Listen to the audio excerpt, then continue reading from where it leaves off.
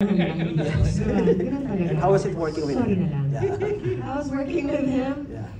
Fun. Yeah. Very fun.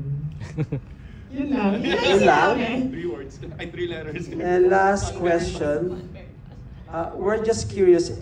Is this your most matured role when it comes to lab scenes? Kayong dalawa? Yes. Most matured, di It's ba? so much fun, I think. Yeah, it is. So much fun. Hope you enjoy. Yeah. Congrats. Kasi na-close din yung pandemic, so we couldn't wait to get out. Yeah. Todo. Todo ba? Diba?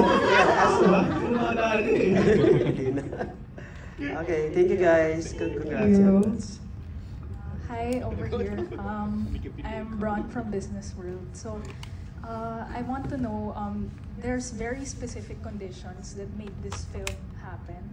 So, has it changed since then how you select roles or maybe how you approach acting? Because the pandemic was a very big thing that affected the entire industry. So, maybe you can talk about that. I think the conditions were different in the pandemic, mainly only how we were to execute shooting or production, but in terms of, like, per se, personal choice of projects or how to decide or which to take on, for me, I can only speak for myself. I'm very lucky that I have an existing contract with GMA Network, so choosing there really is kind of, you're kind of like waiting for what projects they have in line and where you can fit in there. So not so much of a choice in terms of for TV, but I guess for film, when I do get scripts, I'm very lucky that I get to read the scripts before auditioning or being asked to be part or casted.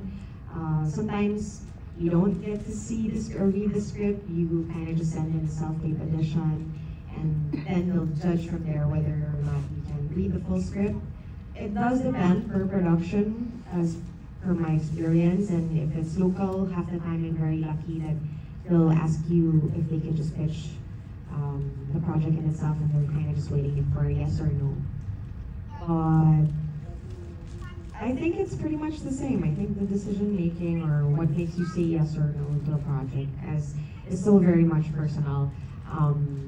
And syempre, kung wala ka talagang schedule, wala ka, if may present sa'yo and you feel naman that it doesn't go against what you believe the message is or should be, then there's no, I would take it on. And like I said, I'm quite practical like that. If there's an open month and there's nothing to do and there's a project that I think, hey, why not? That's their vision naman. Half the time you also have to think, as an actor, it's not my vision, it's not my message.